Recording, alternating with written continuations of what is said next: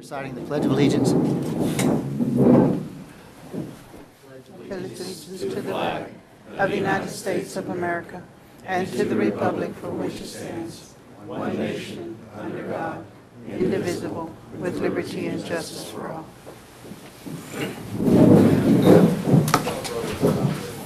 Thank you. Welcome to our June 1st meeting. And please note the council's in full attendance. First item on our agenda is, of course, items from council. Does anyone, there is one item there obviously in the flood, but does anyone have anything else they'd like to talk about first? Okay, seeing no one. And if you think of something, just please let us know or before we finish. Of course, the last week has been interesting with the flood and the rising river waters.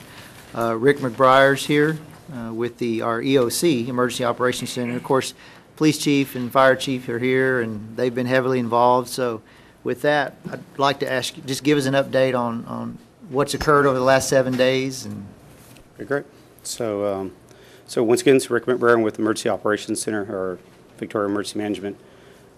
So I got James Foote to bring up some graphics for me here. Kind of set the stage a little bit. First part of May, we started in on a very wet pattern throughout the state of Texas. First week of May brought in some substantial rains. Second week of May, 10th through the 15th, brought in some more substantial rains, which then set the foundation for the 300 to 600% soil saturation in our watershed. And our watershed is just around the San Marcos, Wimberley, New Braunfels area.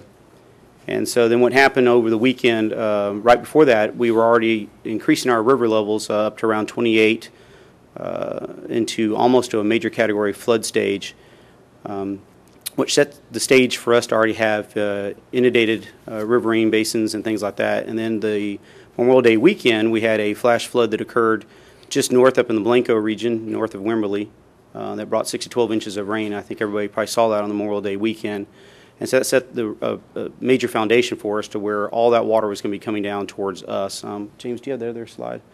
And there's the rainfall totals for May 23rd to 24th. You can see it actually, I can't see the graphic on the white, but a substantial amount of rain there. And so with the rivers already in max capacity into moderate for us down in this region, it quickly moved us into the possibility of going to a major flood category. And our major flood category is right at 29.5 for us. It comes out of the banks and starts causing some inundation problems into the low-lying areas. You can go back to the graphic. And so there's some footage here. It just shows you that James has pulled from the video that we had from a drone that had flown through the Riverside Park and areas. And so he was able to capture a few photos there because of the inundation that we had. Meeting with the command and policy staff on Memorial Day itself on that Monday, we felt it was very prudent for us to go ahead and do what we call a disaster declaration. And the disaster declaration sets the foundation for us to move forward with implementation of all of our emergency management plan, any of its 22 associated annexes, and also gives us the capability that if we had to prohibit movement in and out of certain affected areas, we can do just that. Sets somewhat of a foundation for us to move forward with possible FEMA reimbursement, but that's not the means for a disaster declaration. The disaster declaration gives us the ability to actually mandatorily evacuate somebody if we need so, or needed to. And so with that Monday, we set that foundation because we felt it was very prudent for us to look at the complexity of the problem that may be getting ready to happen to Victoria and how complex that problem was going to get for us. And so we definitely looked at that with a close eye and decided that we want to do the declaration and then go into full operation mode for the Emergency Operations Center, which we did. And have been that way all the way through this past weekend. Now we're going to start moving to what we call a recovery mode as the waters start to recede. We've done some preliminary damage assessments, and we'll be doing damage assessments with the infrastructure, public works on both sides, city and the county.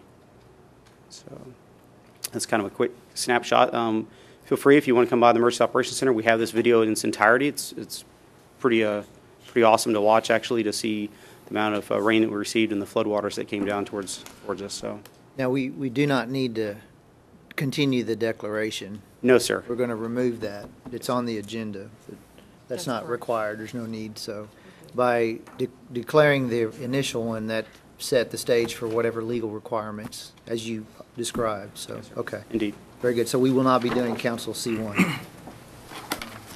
Where's the best place for public to get info? Just the city website still? Indeed. Do you still have that Facebook banner website. across the top? Yes, we Where there's phone numbers in there and whatnot? Okay. And then OC's doing continually updates on press releases, and it's out there, so Okay. we'll show. Facebook, yeah, that's been productive, it appears.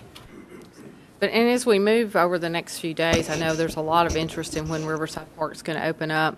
Kobe, we're going to look tomorrow morning to see kind of where we're at with the river going down, what we might can get open up, but no guarantees. And I know the pump house is another. When is it going to be able to open back up again? We'll do that evaluation tomorrow to see what we can open up.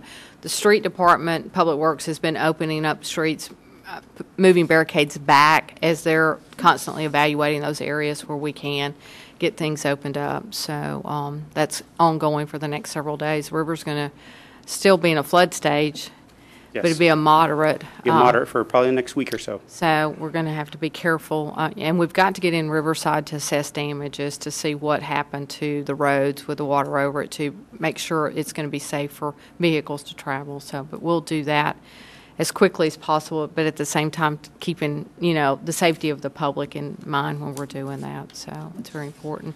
And I know the Texas Zoo's kind of waiting to hear from us on when we think we might get Riverside back opened up. So I've told her, here's our plan for tomorrow, and we'll be in contact with Amanda Roach at the zoo.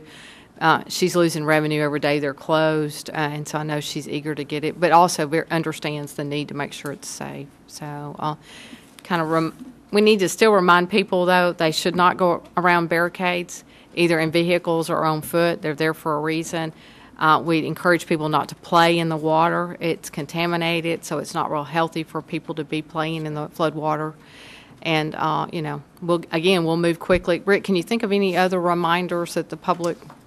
No, our preliminary damage assessment is only done by a visual inspection of the roadways that were inundated. And so if we have homeowners that had received damages in their home, to please give us a call at the flood hotline or call the Emergency Operations Center. And that way we can document that accordingly, and we can make sure that we move forward with that. And so no one should enter the park, whether it's around a barricade or any other means. That's right. Yeah. Vehicle, four-wheeler. And police department, it's easy to Bicycle. walk in from some other vantage points, but PD will cite people, as I understand it. They have the capability to It's- do that, yes. Okay, the signage and whatnot's made it pretty clear to not be in there with Yeah. your pedestrian or whatever the case, so. It's a little dangerous still, so. I want to brag a little bit. Rick's been the emergency manager now for how long, Rick? since November. November, so he led us through this incident very well.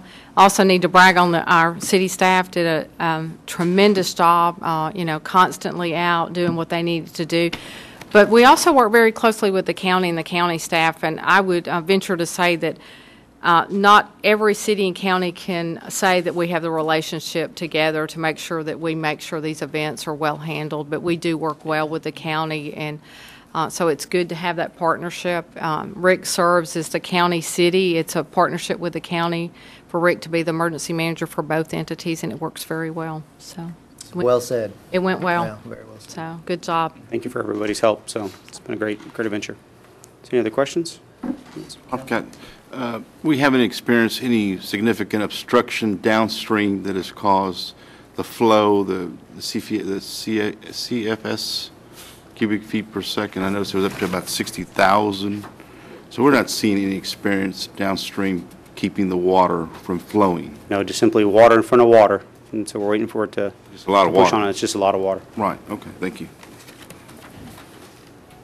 Okay. Thank you, Rick. Thank you. Okay, items from council. Anything else? Think of anything? If not, we'll just move on. We'll move forward to our work session. So we'll turn it over to you. You start your budget presentations.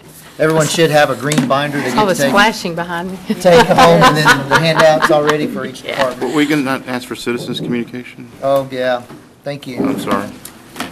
Let's go ahead and open the citizens communication portion of our meeting. Anyone like to come forward and speak about anything at all? Now's the time. Just please limit your comments to 5 minutes or less, out of courtesy to everyone else. And we will be here tomorrow for, I don't know when this will be televised, but we'll be here the next 3 days in a row, just FYI, so.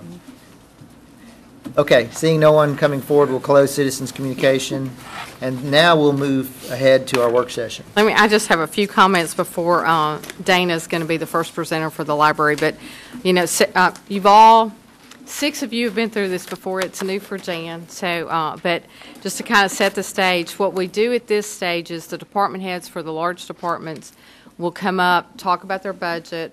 What we're after is direction. You know, if you see or hear something that you're not comfortable with or not in alignment with, then we can do a course correction on what we're presenting.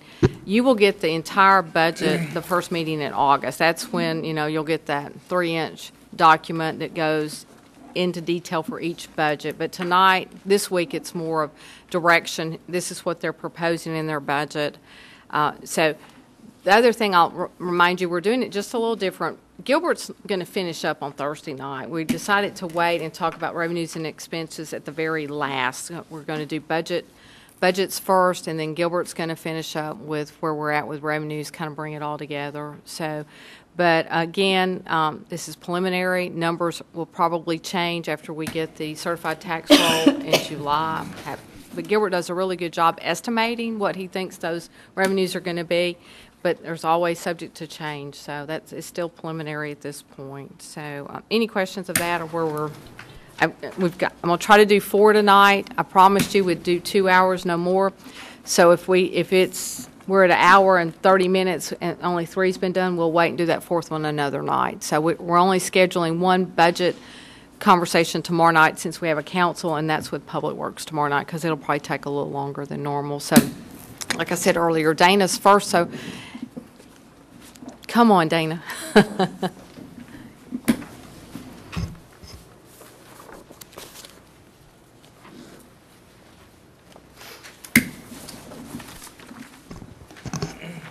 Well, good evening, Council. I have the privilege tonight of kicking off this week of budget presentations. And I also wanted to introduce my Assistant Director, Catherine Mulbrad, is here with me.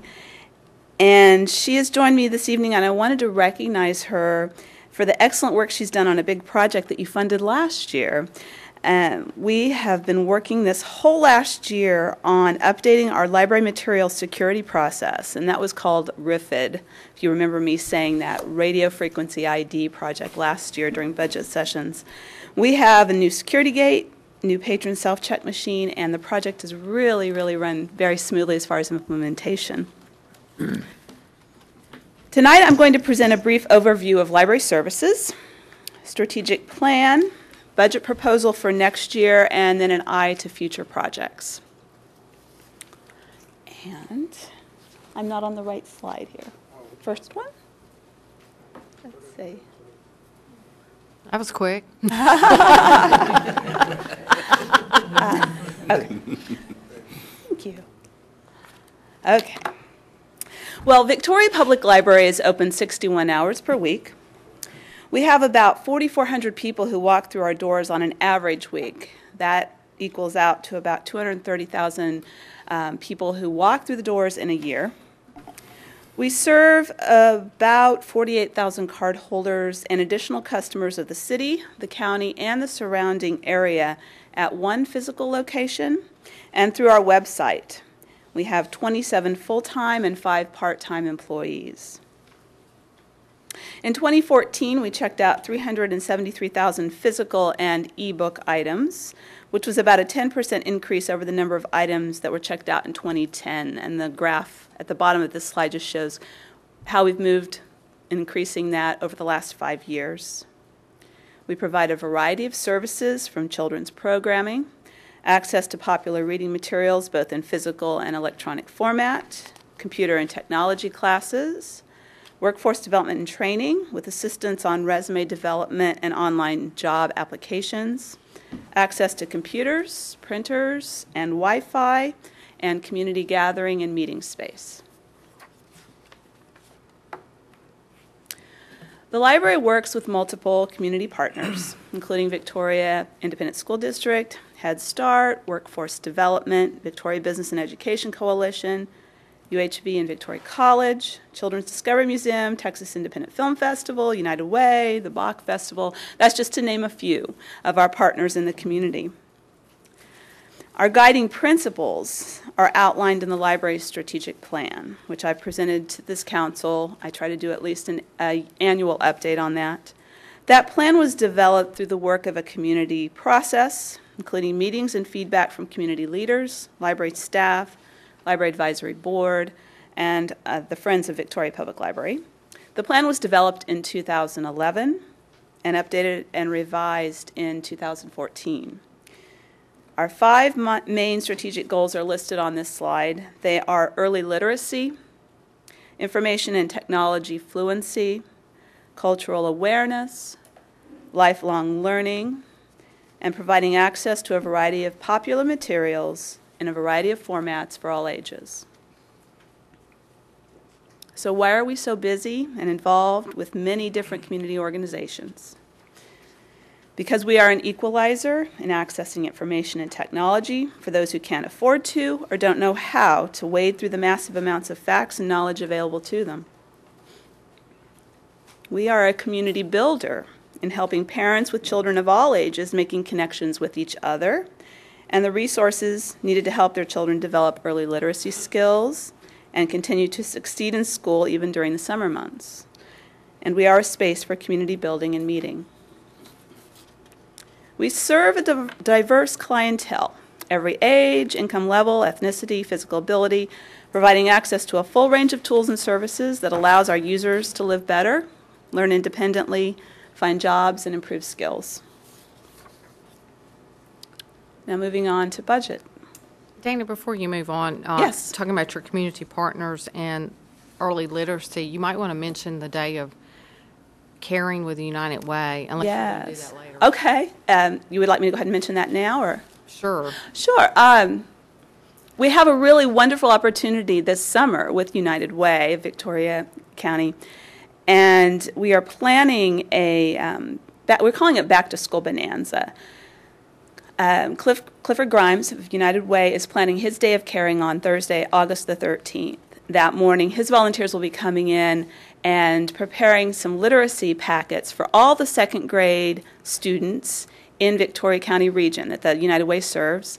They will be assembling those packets in the morning and having their program that morning. In the afternoon, we are going to be doing a variety of activities for children from, we're inviting a lot of the preschools clear up till about the middle school age and their parents for what we're calling, it's kind of like a literacy fair idea. We will be focusing on different things that make reading and learning fun. For example, Reader's Theater, we're going to, we have Scott Moen on board, and Theater Victoria is going to be doing an example of what Reader's Theater looks like with their junior actors group. We're going to hopefully have some poetry reading.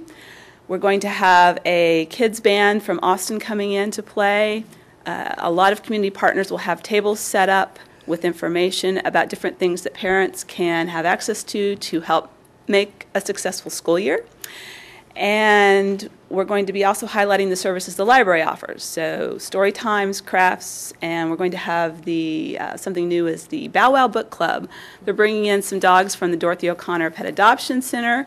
And they are non-judgmental listeners for kids who like to read to the dogs. They'll have an opportunity to try that out. So just a lot of fun things we're doing on August the 13th. That's the afternoon from 1 to 4. So really excited about that one.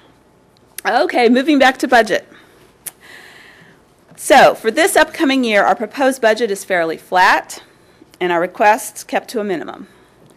So there's no new major projects or initiatives included in this budget. It is a maintenance budget. And as can be seen on this chart, our largest increase is in personnel. That's the $30,066, which is less than a 1% increase. Our second largest increase is in capital, and there is a decrease in maintenance and operation budget requests. The increases in the personnel budget reflects the city's proposed pay program only, and there's no change in the number of employees, so we're not adding any new positions. Decreases in maintenance and operations are attributed to several things. Small things or things that we've worked on to kind of make more efficient. Decrease in postage because we use more electronic verification methods for reaching out to our users. Decreases in some printer maintenance costs. Decrease in light and power line item based on previous year's use. This next slide just gives a little bit more detail on the variances. The 3% pay program would increase this line item by $30,066, as I mentioned. In the maintenance and operations line, we have decreases in office supplies, office equipment maintenance, and our library subscriptions, and light and power. And we have an increase in that electronic subscriptions line. What we've done is we've made some transfers between library subscriptions and electronic. Library subscriptions is your print line. Electronic is your e-format. When I talk about e-books and e-audiobooks. And we have also had some slight vendor increases with e-audiobooks and e-books. Capital spending is listed here as well. The capital requests include one-time expenses for replacement of one HVAC unit at the library, some interior painting, replacement of a public copier, and updates to the library's wireless network. That's what's listed under capital. Going back to your maintenance and operation, the electronic versus the print, you know, y'all probably, some of you remember over the last few years, are constantly evaluating where that money needs to be and whether print or electronic. So that, again, Dana continues to do that every year to make that determination. And it is an area that's changing, so we have to be kind of flexible in between those two lines. Finally, looking to the future.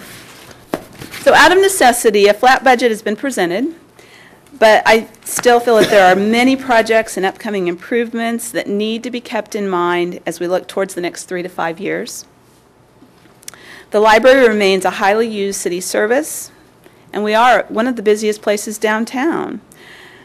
But flat budgets and continual deferment of additional investment in the library and its services does not allow us to keep pace with the continued high use of our physical building, the increased growth and need for digital literacy and electronic resources in our community, to use our physical space to its maximum capacity, and we need to consider options for increasing our reach into the community further. So some of the projects which have been put on the back burner and continue to be an area of concern that we need to keep out there in front of us include development of a library pavilion. And this would be on the Main Street side of the building, that west side of our building. This would allow us to more fully use the existing building and the property, so what we already have on that site, increase our square footage of use there per patron. We also need to be thinking about the replacement of our carpeting. It's a necessary expense with 4,000 people coming in and out of the building daily, and that carpeting was installed in 2007. So we're getting close to the 10-year on that. Installing an elevator to our upstairs workspace. We currently have a dumbwaiter, which allows us to take a lot of the heavy boxes that need to be taken upstairs on that dumbwaiter, but really looking at elevator space that allows us to make that space ADA compliant and improve staff access, because we do have offices on the second floor. And then looking into establishment of mobile services or additional satellite building to expand our reach in the community, making our services more accessible for all. In addition to all this, I also see opportunities in the future with funding for the library to develop makerspaces, which encompass opportunities for people with similar interests to come together to learn more about technology, arts, crafts, innovation.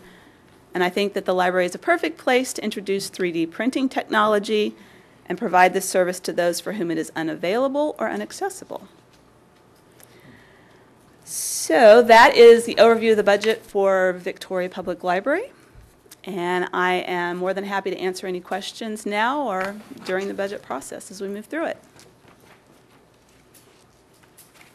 Nice thing about us meeting for 4 nights in a row, you know, if something pops up tomorrow night, you have comment or question about the library, she will be here to answer questions. So it's not like if you have something now, ask, but it's not like this is your only chance.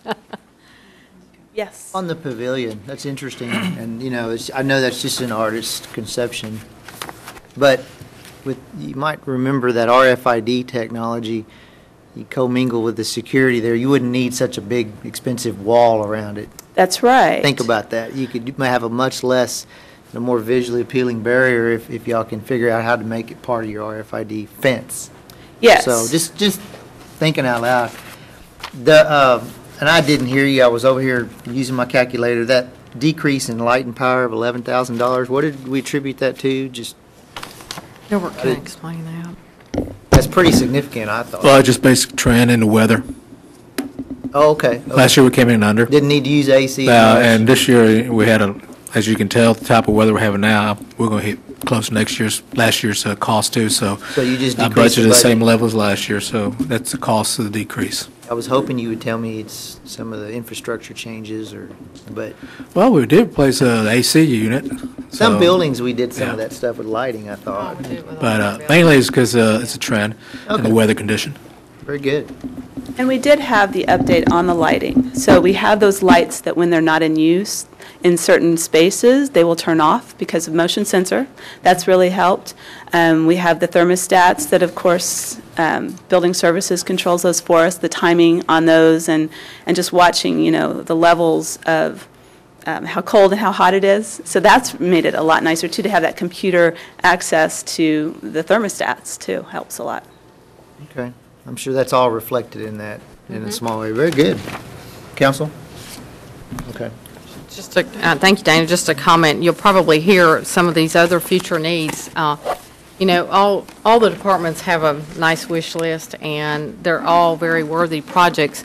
But my job at the end of the day is to try to balance a budget and try to decide which departmental, is a priority for the year. So what Dana presents and what she said, it doesn't mean it's not a priority, but it's just when you try to make it fit into a nice little,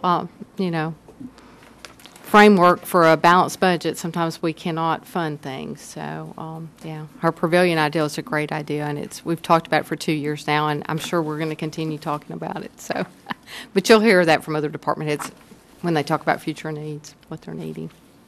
Thank you. Thank you, Dana. So, it's Colby. I was going to pass it to Jared, but I'm glad you got of it. Yeah. I want You've Jerry had to a- get the money before I do. You've had a fun week. It's been interesting. Yeah. I have to tell real quick, Colby sent me a picture, a text message with a picture of the park. Was that on Saturday or Sunday, Saturday, maybe? yeah, Sunday, right. And, Colby and his staff have worked diligently over the last 2 years to bring Riverside Park up to the level it is today and to make it look nice. And so I sent it back and said, "Are you okay?"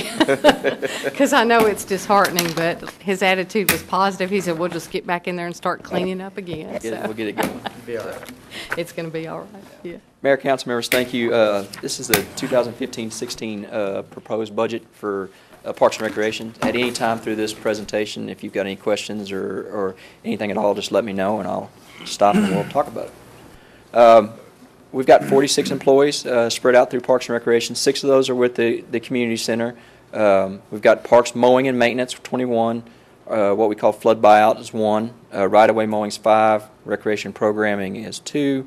Athletic fields is 8. And the administration is 3. One thing that we did, and I talked about this at my presentation last year that I was working on, and that what you would see this year is we started park maintenance standards. This is something that we do internally in our department. Quarterly, we go through and we grade our parks, and so that helps me develop what are our strengths of our park system, what are our weaknesses, and we do that whether it's sometimes we have our crew leader, sometimes we'll have recreation go out. I vary that on who goes out and judges that so that a fresh set of eyes looking at the park. This is the standards that we've come up with right now. This will change, over the course of the year, but it helps me develop, like I said, those strengths and weaknesses.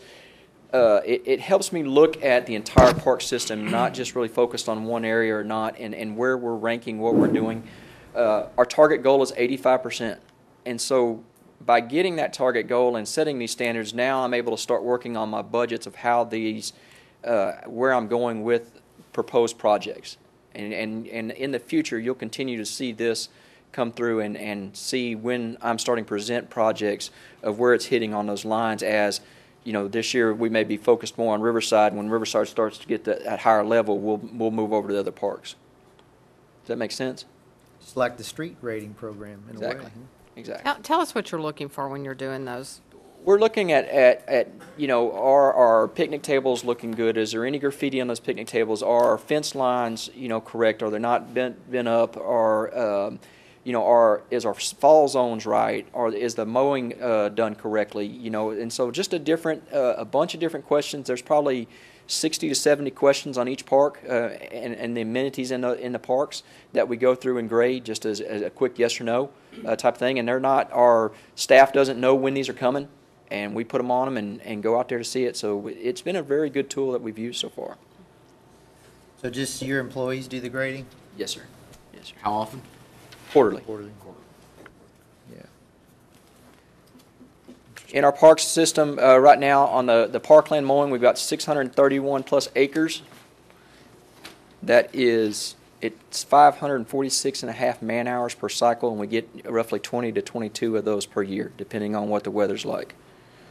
Miscellaneous non-park mowing, that would be the library, some of our other facilities that we take care of, just over 7 acres, and it's 90 hours, and we as well get 20 to 22 cycles on there.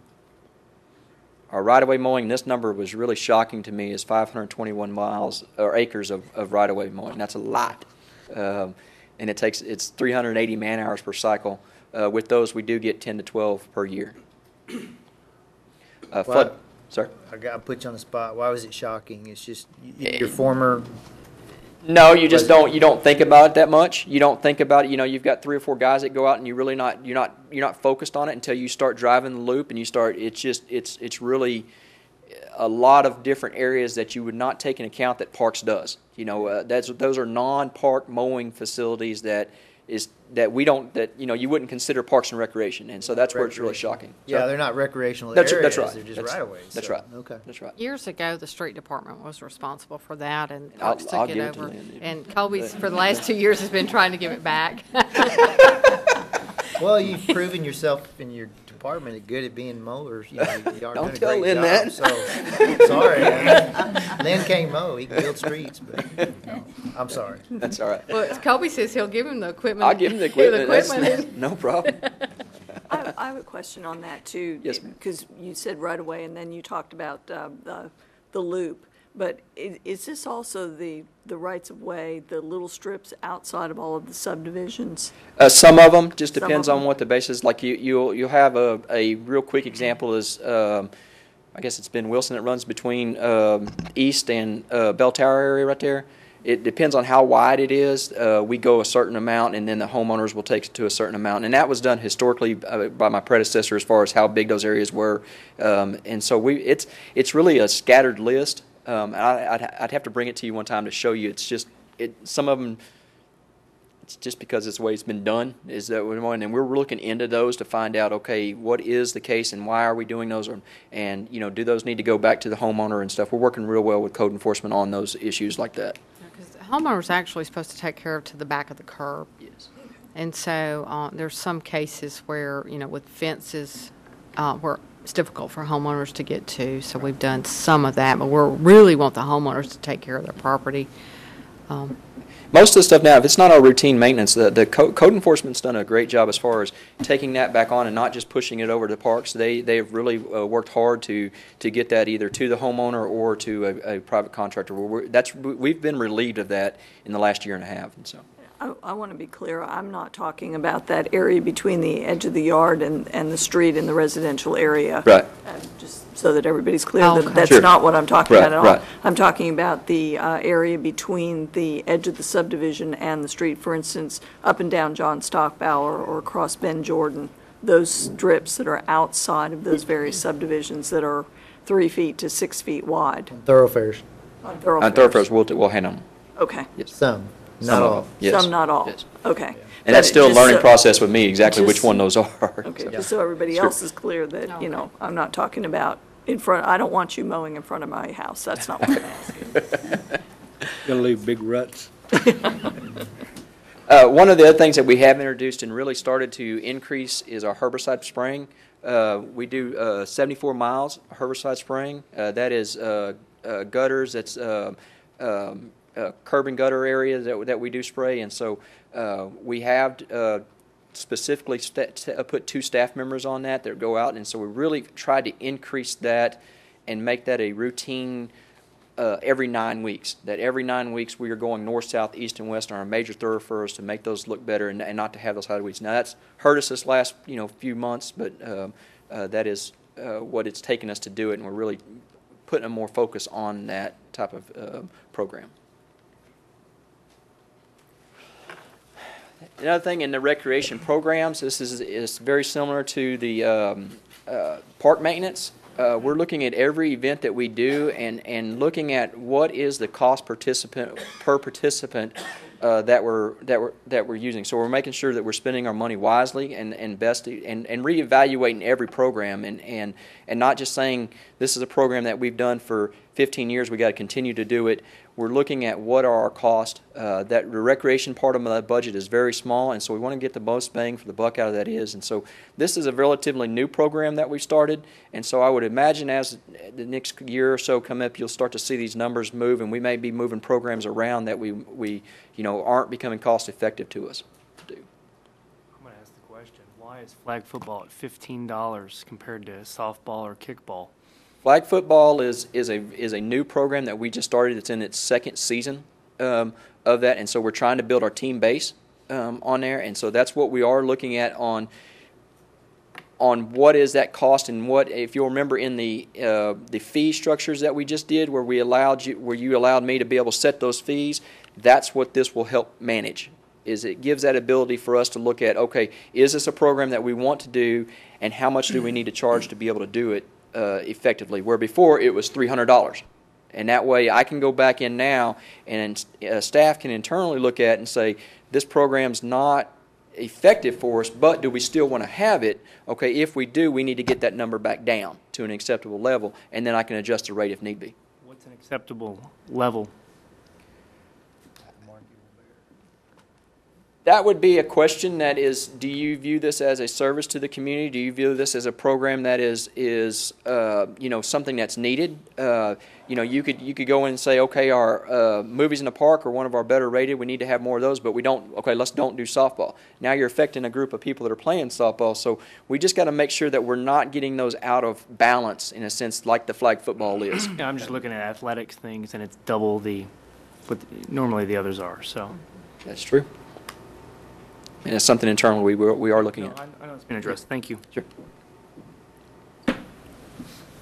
As far as this year's presented budget, in the blue is 2015, in the red is 2016.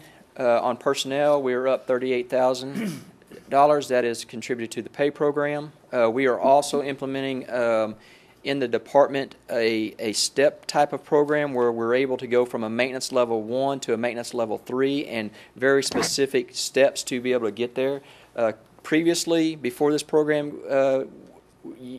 somebody that came into the Parks Department would not be able to move up when they learned better skills.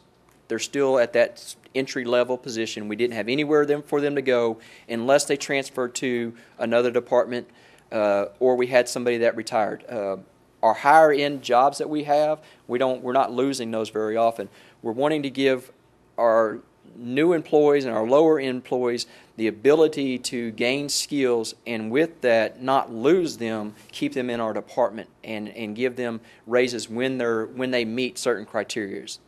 For this program, this year we've put half of that into this year's budget. We went through, Gilbert and I went through, and we classified each employee and where we thought they could be in this next year, and went to that raise. And then next year, if they were level 1, we didn't budget for them to jump up to a level 3 automatically. We budget them as a level 2, and then next year we'll bring them in as a level 3. That does not mean they will get that raise, but it gives us the opportunity, if they do meet that criteria, then we can give them the pay to justify what they've learned and what they've done. Does that make sense?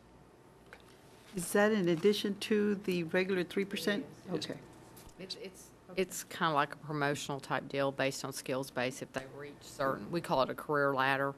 You know, they've got to achieve certain skills, But they will get the basic 3%. Okay. Yes. just in case they don't. Because some people are happy right where they're at, but for those employees that have that desire to learn more, and, you know, then it's a way for them to do that. And like Colby said, hopefully retain them. Yes. So that's our goal. Yes, it is. Our operating budget has gone down $172,000. A lot of that is contributed to one-time money that we had in that area. With the for an example of that would be the money that was for the convention center drawings was in there that's not being requested in there, and so that's where most of that stuff in there. There are some operational costs that we saw savings in, but very flat for the most part. Most of that is one-time money. The capital, you see a big increase there. That is for the building.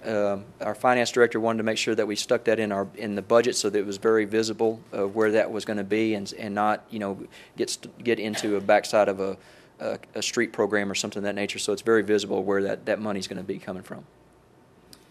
That building is still in dry land? It's what? It's still in dry land? Where we propose putting the building, yes. Well, even Colby's old building is still dry. It's high Yes. enough, but yes, it will And we be. can get to it? Oh, absolutely. Okay. Absolutely. Yes, ma'am. Was that the building in the picture that we saw earlier? I was think Riverside that was Convention. Riverside. No, that was convention center. Oh, okay. Yes, that was a convention center. He doesn't want to move in there. These are the major projects that we're proposing this year. You've got Grover's Bend Playground. We'll replace that playground. We will demo the pool. We'll add a 9-hole disc golf course to the Fox Bend area. Do some replacement at the duck pond as far as the sidewalks. We're going to partnership with Challenge Athletes to create a all-inclusive playground. They are looking at matching that, so it would be a $300,000 playground at Riverside Park, and so that we feel like that's a very good tool. It's going to be a program you would not notice anything different, but it's going to be available for all kids to be at. Not, you know, all of our playgrounds are ADA accessible, but that doesn't mean that they're easy to be played along by everyone, and so that's what this inclusive playground will be. Of course, you have the Parks building, and then Riverside Park restrooms remodel. We will gut both restrooms at Restroom 1 and Riverside at Grover's Bend and replace them with all new structures. Go through there and sandblast the walls and repaint everything there. Anything up top that needs to replace as far as electrical lighting, we'll go in and replace everything. And so we'll keep the shell of it and replace everything inside of it. I thought you couldn't demo them because of they're in a floodway or something. You can, but there's steps that you have to go through to do that, and we've just felt this was an easier way for us to, you know, the cinder block walls are fine, and so just being able to go through there and sandblast them, replace the structure in them, I think will help out a lot. And the dog park's still a work in progress. I know there's a lot Dog of park is, fundraising going on there, Yes, sir. so that's not too early for all that. Okay. I did want to point out that these projects may change depending on what damage we have from the river.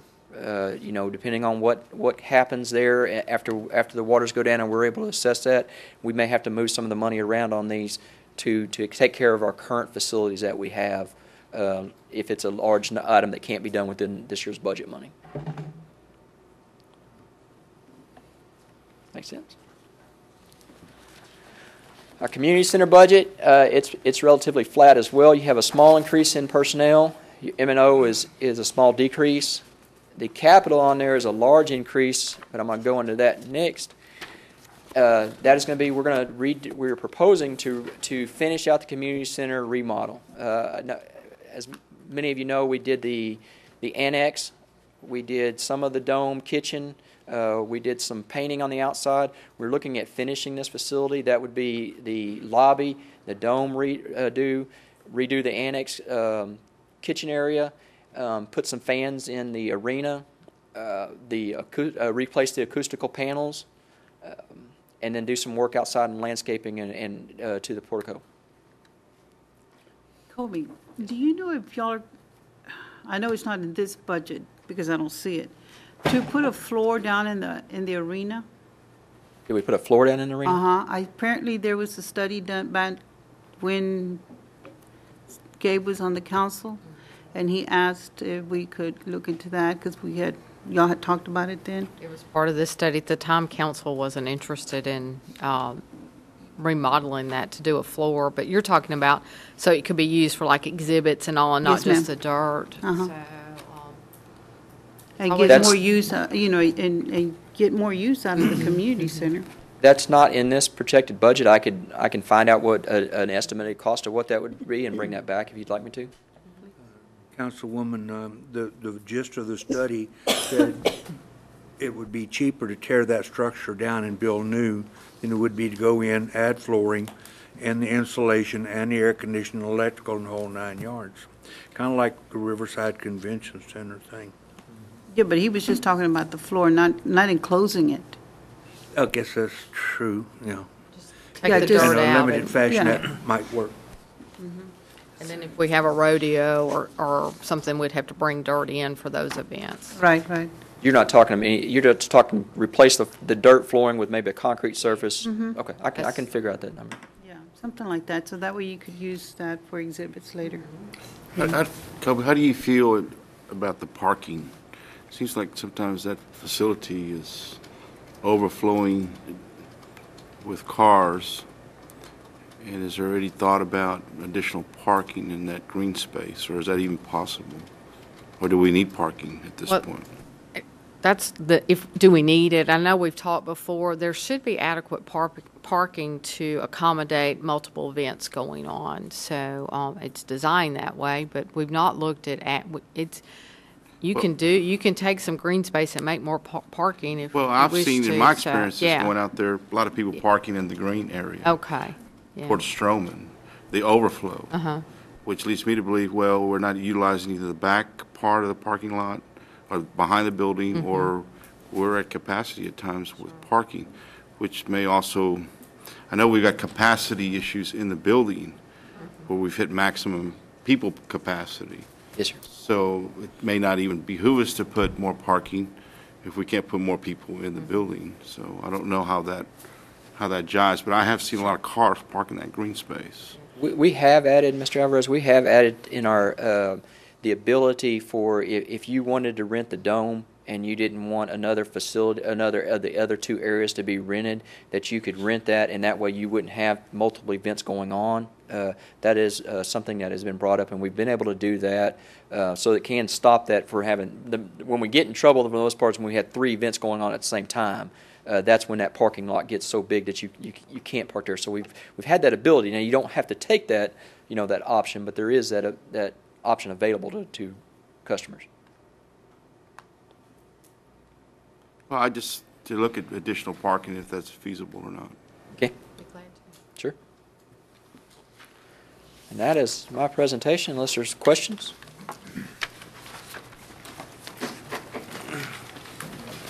Thank you very much. Thank you. Gilbert, Colby needs some money in his office supplies for toner. Colby, so, is that trying to save money there? So he's Oh, okay. he's got enough you got toner money. So I wondered why it was kind of light. I said, okay, are we going lighter? Gilbert's probably cut him out on his office supply budget.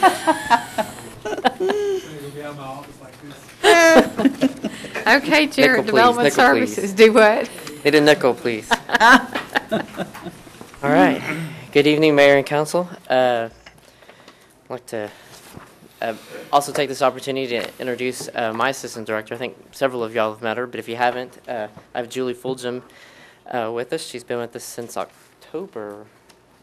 October. So anyway, so we'll get Have her into stand it. up so everybody up here can see her. She hides behind Lynn. Thank you, Julie. All right, we'll get into it. The Development Services Department is made up of 26 employees divided into 4 divisions. Some of y'all have seen something similar to this last year. We have 7 employees in what we call the Planning Services Division that takes care of Planning Commission, administers the CDBG and MPO grants. The Development Center, which is our permitting Building inspections function has 10 employees. There are 5 in code enforcement and 4 in the GIS mapping division.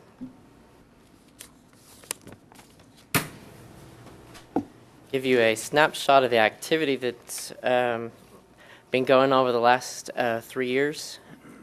Man, those slides are hard to read up there. Good thing you have it in front of you. As you can see, the code enforcement cases, we fairly consistent activity of averaging around 3,300 to 3,400 cases that they're managing a year. The next few line items, you can see the buildup of the development activity that we've been talking about over the last few years. Building inspections from a little over 7,000 in 2012 to over 10,000 this past fiscal year. New homes permitted, 155 last year. We're holding steady with this first 6 months, around 12 to 13 a month in that activity.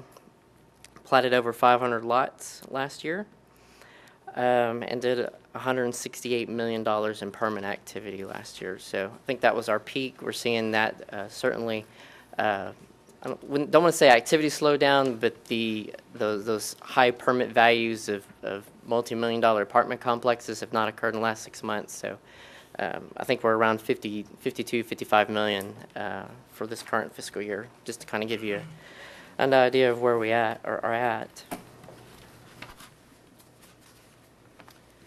Moving on into the budget, see where we were in 2015 and where we're proposing to be in 2016. Relatively, as others have mentioned, the maintenance budget. Personnel, slight increase of $43,050, which is attributable for the most part to the proposed across-the-board raise. Our maintenance and operation is down, except for some planned one-time expenses that I'll talk about in a moment. Capital items are also down about $15,000. And you can see for an overall difference, when you take into account the one-time expenses, of about an $81,000 increase over last year. A couple of slides here that sort of break that down. Personnel, there's a little bit of a carryover for the 3% pay for performance that was in this year's budget. As I mentioned, the 3% across the board, and then some adjustments for some personnel changes that have happened over the last 12 months for an overall increase in personnel of $43,050. On the M&O, we have an increase in our software maintenance for the new Intergov software, which will hopefully still come online in late November, early December. Proposing 2 vehicle replacements, 2 trucks for our building inspectors, a little increase in our mileage reimbursement, increase in bank merchant charges for the credit card processing. We have a decrease in contract labor overall for the department, and that's attributable to our sale of Swan Crossing lots. That's starting to, finally, that maintenance cost of that subdivision is coming down. And we're also decreasing the contract amount that code enforcement uses to do abatement on private property. We haven't been spending as much of the money that's been budgeted in that account. And there's also a proposed decrease in demolition of $10,000, again, because we haven't been spending all of the money that is budgeted. As you can see, that's an overall increase of $55,643. Capital is a decrease. We had copiers and computers last year, and there are fewer of those this year, giving you a decrease of $15,100. And then kind of a summary of the one-time or the variances. So recall this current year we've had the comprehensive plan update and the quiet zone study, which I understand John is going to be giving you a presentation on that later this month.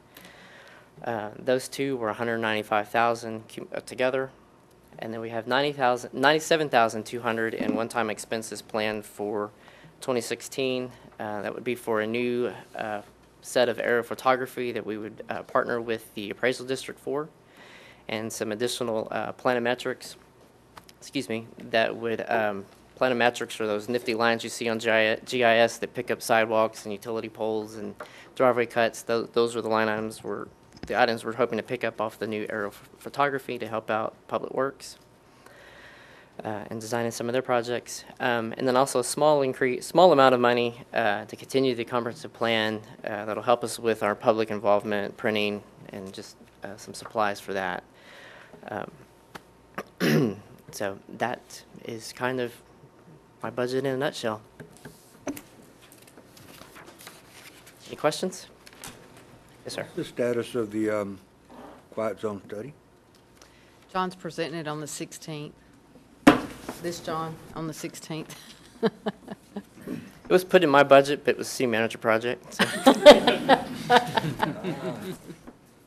Do you know the total cost of that flyover aerial photography for that contract? I know Mr. Alvarez is on that board. He may know, but The city's portion is $65,000.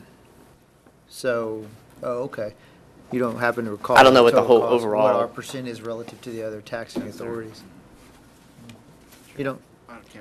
I don't know, all the taxing authorities don't participate in it. I don't believe. This $65,000 buys us higher resolution for the city limits and portions of the ETJ. It's not like a pro rata share of the overall cost. We could choose. They do indirectly, but. Well, I got you, I but understand. we, Okay, I was we just asked wondering. for this addition. We asked for additional resolution that lets us really be able to get down as you zoom into the images to do our work. Because we've done it before. Yes, sir. This is not the first time, yeah. We did this in 2013. It's And- not every year, but because I hadn't seen it I last think year. he's trying to do it every 3 years. They're trying Jared. to, yes, the appraisal district had been, I believe, on a kind of a 5-year rotation. They've moved that to a 3-year, and certainly with the significant development activity we've been having, the 3-year rotation is necessary. It's a cost saver for us, though, versus us going out and doing it on our own. So, Well, the detail's pretty good, too. yes, it's. Very good. We don't have. Wish a they'd pilot give on us site. warning about it. I don't want to be sunbathing or, The resolution's not quite that good. They will not tell you. Now, Mr. Alvarez, they won't tell you when they do it. It's because I've know. asked, so. I know. won't tell Well, you. It's they secret. also do it in late February, early March when the leaves are off of the. Well, it's a little Yes. cooler. So you're probably not out sunbathing during that time, but Okay.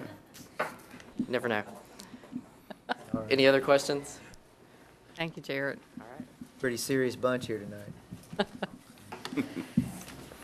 I would say that we could keep going.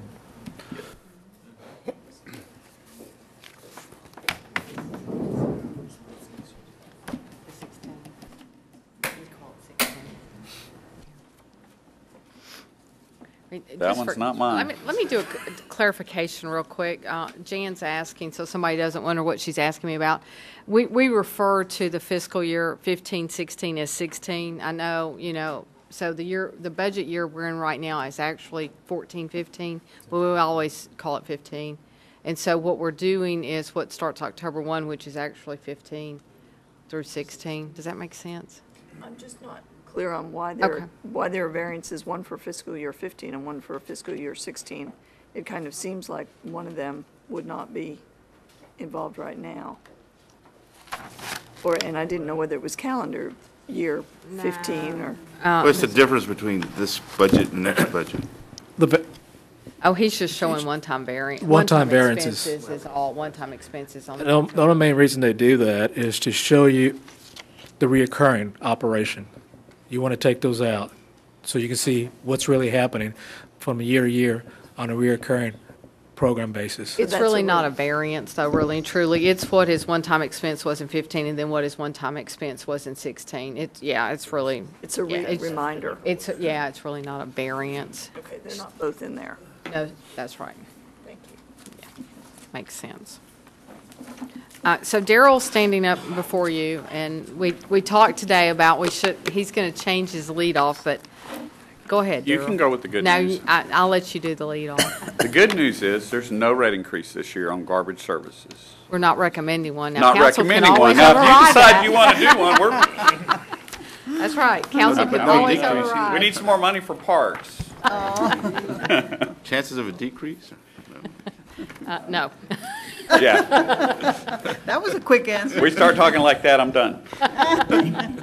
So I'm here tonight to talk about the environmental services budget, which really includes solid waste, yard waste, the tree limb collection, recyclable material collection, that's the every other week curbside, household hazardous waste, our air quality and water quality education and activities that we do. Just kind of a little bit of history, looking at May 1st, 2013 through April 30th, 2014. And then the same period, May 1st, 2014 to April 30th, 2015. You can see on garbage, we went from 19,140 tons to 20,992 tons, the increase of about 1,800 tons. Yard waste, we actually went down. We went down about 90 tons on yard waste. Now, I want to caution you, because we've had all this rain, a lot of weekends, which is when most of the yard waste gets accumulated, has been rainy weekends. So I look for that to change, but the other issue this year that we're going to have is because it's rained so far into the year, we're going to have yard waste usually by end of June. We're picking up very little. I don't think that's going to happen this year. I think we're going to see it accumulate just a little later in the year. Recycled materials, still up, still averaging about 70%. We went from 3135 to 3457, about 322 tons more than we did last year. Household hazardous waste, we dropped off a little bit, about 3 tons from 59 to 56. Charmel had asked me just kind of how many people use that. On average, about 90 to 93 households a month that give us stuff. Now, we saw a huge amount of that at first. If you'll remember, when we first started this, I mean, we were doing 100, 150 homes a month. Once we got rid of all those old TVs and we got rid of all those old computers, it's kind of slowed down. What we see now in the reports I get is we're still kind of high on the computers and TVs, but we're getting a lot more of the paint, a lot more of the old pesticides, herbicides, things like that. So it is still a vital part of our program that gets used on a regular basis. And then residential garbage accounts, 19,474 last year. This year we're up to 19,610, so an increase of about 136 customers. You'll see Jared's number is a little different than mine, but you got to remember when people move out, I get vacant houses. My number changes month to month, depending on move-ins, move-outs, that's rentals, whatever. So my number always will be a little different than his. This is what we actually bill on the UBO bill each month. Gerald, Yes, ma'am. so when you have somebody that moves out and comes back in and they start again, do you count them as a new customer then? I count them as a garbage service. I don't count them as a new customer. I just look strictly at garbage services. Oh, okay. So my number, if somebody moves out, it'll drop from 19,610 to 19,605 one month, and the next month it might be 19,640. It just comes and goes. Okay, I see what you mean. This is our proposed budget for this year. And personnel, you'll see that we've actually gone down about 24,569, and I'll explain that in a future slide. Our M&O is actually up $1.4 million. Our capital is up about 23,000. Our total budget is up about $1.436 million. Here's kind of what we've done. On the personnel side, we're down about 24,569. The biggest part of that is reduction in overtime. Between some things that we've done in the past, some things that we're going to do in the future that I'll get to in just a minute, even though we're adding a route, we're still going to be able to cut down our personnel cost. Maintenance and operation, here's the big number. $1.485 million to purchase 5 automated trucks, 4 replacements. I've got trucks now, automated trucks that are 7 years old. 2 years ago, we put arms on those to get some more time out of them. Those first 7 trucks that we've got are at the point they need to be replaced. They spend more time down than they do on the street. A lot of you have seen us picking up the gray containers with rear loaders. That's because I'm having trouble keeping those trucks up. And then our capital is up about 23.4.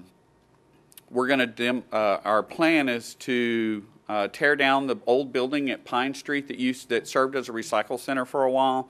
It's become a place of contention over the last several years with people coming down the railroad tracks, going in there, breaking in, smashing windows, lighting fires, all different kinds of things. So in our opinion, it'd just be good to get rid of it. And then some new carpet in our offices over at 700 Main Street, the environmental offices.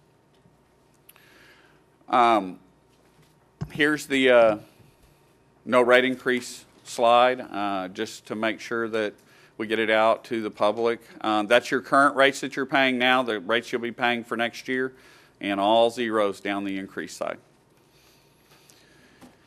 Here's the proposed route changes I mentioned earlier that's helping us save the money. Currently, we run 5 automated routes 4 days a week. Due to the increase of customers that we've had over the last 7 years, plus the extra carts that we've got out on the street, we need to increase that. We've got guys working till 9 o'clock at night sometimes. Part of that's because of the older trucks, but part of it's also just because we started these routes out at 800 and 900 homes a route per day, and we're now picking up 1,200 and 1,300 a day. We've got to get that back to a manageable number. And so what we propose is that we go to 6 routes 4 days a week. What we're going to do, if you'll look at the next line, the semi-automated that we currently do that picks up the dead ends in town, they do some regular garbage, but they work half a day picking up dead ends, they work the other half of the day picking up yard waste. What we're going to do is we're going to take those 2 individuals, one of them will go to a full-time recycle route, one of them will go to a full-time automated route. And that will give us 2 full-time recycle guys, that extra automated guy all week, and do away next year. We will not have any more rear loaders picking up trash. And then what we will do is take those 2.5 routes that we had working 4 days a week on yard waste, move them to 2 routes, take those half-day routes, and we'll have a 5th day. So we'll be picking up yard waste 5 days a week next year. Future items, and I clicked to this kind of quick, but I wanted to get to it because of the route changes. We don't expect to start this, if approved by council, until at least January, but probably February. I won't see those new trucks until January if I'm lucky. It may be later than that. But we want to do a really good job getting out to the public. And we're moving, with these route changes, we are going to have to move some people, but we're moving the smallest amount of people that we have to. We have spent months. This software that we purchased a few years ago, that routing software, is what has allowed us to do this. And we can pick out areas of the city, pick out the smallest groups of people to move. And we will be doing a very in-depth, a lot of personal visits to make sure that a month ahead of time we get these people on their new schedule so that they understand, and it's not just boom, we're throwing the switch on this. It's important that they know well ahead of time when they're going to get picked up and when their days are changed. Not everybody's going to get changed. Probably, I think we figured out it was less than 1% are going to end up with the actual change. So, also a future item, we've got to continue to monitor carts. We've got carts that have been out there now 7 years, almost 7.5 years. We're starting to see them come in with the broken wheels. We're starting to see them come in with the broken lids, different things like that. Some of it is abuse. We're picking them up, setting them down. You get a truck that gets off sometimes, they'll set them down hard, but a lot of it's just age. We can't expect these carts to last forever. If we get 10 years out of most of them, we're good, but we're already at 7. We're starting to see those come in, so we're going to have to start looking at replacing those, some type of a schedule. And city managers talk to me about, let's kind of put a schedule together, and let's not try and hit them all at once. We'll look at having to replace the other 3 side load trucks that were bought originally. We think we can push that out with the new trucks to 17-18 time frame. And then we'll have in 2025 about 28.2 acres to close at the landfill. We've got that listed right now. That may go back farther. It may come sooner. We've kind of coincided that with kind of the end of Republic's contract and different things like that, because they'll be responsible for a portion as well. And with that, I'll take any questions. I have a question. Yes, ma'am. Somebody asked me this, I was at a school function, and they said to ask if the carts, when we replace them again, is it the heaviest lid that you can get? Because he said sometimes, you know, he gets tickets because the lid opens, and sometimes it's just the wind. It's not necessarily that he's overfilled his cart. And I don't know what you could do about that, but There are a couple things you can do. One option is kind of off the table for us, and that's they actually make a lid that has a cord on the front that hooks into a hole in the lid. Of course, then you do away with your automated service because Right. we'd have to get out and open them. The other thing that we do is we coach our drivers. I mean, if we've got a day where the wind's blowing, especially like we've had the last couple of weeks, if they drive by and the lid's open, and the whole street's the lid's open, unless there's something sticking way up out of the top, we should be going ahead and servicing the cart. So I would ask him to, or ask customers to, if we've got a windy day and we left your cart and you're tagged and there's 4 or 5 people around you that's tagged, we need to know about it. Call Okay. our office and we'll take care of it. is there any position you could put the cart so it wouldn't, yeah, it might help a little bit if you angle it, or, you know, sometimes you set it straight, but then I've seen it. That's just going to depend on what street you live on and which way your house faces. During the summertime, you know, if you're on a street that faces the south, your lid's going to blow open. During the winter, if you face the north, it's going to blow open. Unfortunately, it's really not, because we still need them facing the curb. If you turned it around to keep the lid closed, we're going to tear that lid up a lot sooner. Okay. If we glue a little piece of 2x4 on top, are we gonna get in trouble? That does not bother us at all, as long as Okay. it's on the top, on the inside of the lid. Put it On the inside? On the inside of the lid. Okay. That'll hold it down a little better. What happens is if you put it on the outside of the lid, we go to pick it off and your glue breaks, I've got a smashed windshield on the side of the truck. Okay. Possibly. Makes sense. So put it on the inside, all right. Okay. That Yes, makes sir, sense. underneath the inside of the lid. Okay. You can even put screws through the top. We're fine with that. That way it holds. But on the outside, we prefer not to have anything on the outside of the cart because when we pick that up, it's going to come off at some point. Okay, good idea. What's the life expectancy of those automated trucks? I think, you know, if we get 7 years out of them, we're doing good. Most of the time, around 5. That arm's moving over 1,000 times a day.